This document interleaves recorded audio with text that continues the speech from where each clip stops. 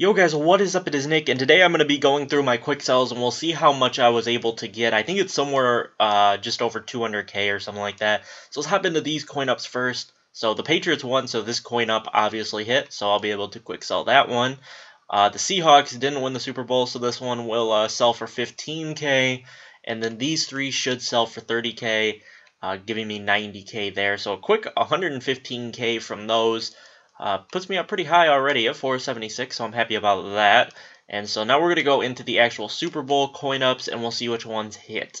So collectibles, 100-yard receiver hit, so there's 7,500 coins.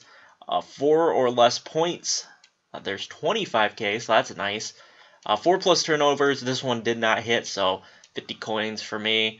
Defensive MVP, this one didn't hit, so we'll be getting 100 coins for that. The first score being a touchdown, that one hit, so nice 5k right there. Kick return touchdown did not happen, so 50 coins for me. Patriots had the most passing yards in the first half, so 7,500 coins, not half bad. The player pass attempts did not hit, so another 100 coins for me. QB MVP obviously hit. Tom Brady won it, so there's 5 more K for me. Seattle with more first half rush yards, that one hit, so that's 7,500 coins to me. A tie game after 0-0, so that's 10k more. And then 2 100-yard receivers hit, so that's 40k more. So very nice. I'm quite happy with the coins that I was able to get for the Super Bowl.